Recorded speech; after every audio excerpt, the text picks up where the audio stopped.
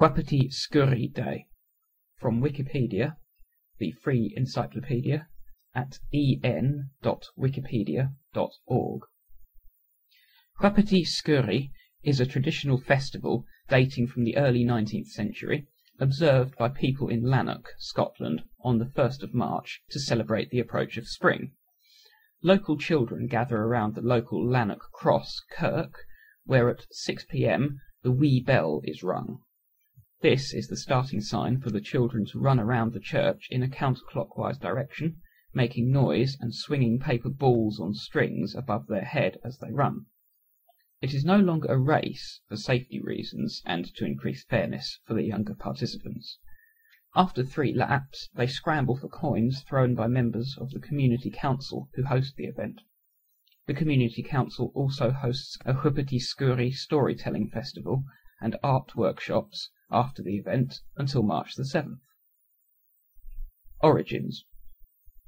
While the origins of Whuppity Scoorie are shrouded in mystery, there are several theories which try to explain how the ancient custom evolved. The most common theory is that Whuppity Scoorie came from a pagan festival that was intended to celebrate spring and frighten off winter or evil spirits. Others believe it marks the time when days got longer, allowing curfews to be lifted or changed so children could play outside longer.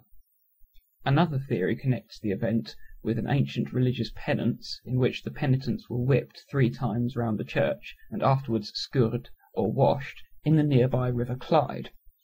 The celebration could also have been instituted to remember the murder of William Wallace's wife.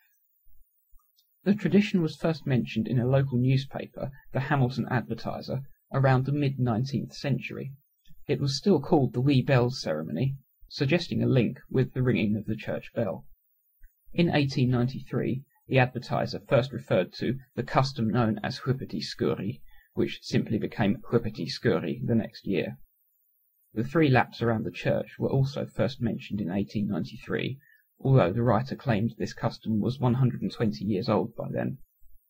The Advertiser also reported on how the local boys in those days rolled up their caps and tied them with string. After the bell rang, they would march to New Lanark, where they would fight the boys coming in the opposite direction. By 1880, it was not uncommon for stones to be thrown, so the police posted men along the road between the villages to keep order. This sound file and all text in the article are licensed under the GNU Free Documentation License, available at www.gnu.org/copyleft/FDL.html.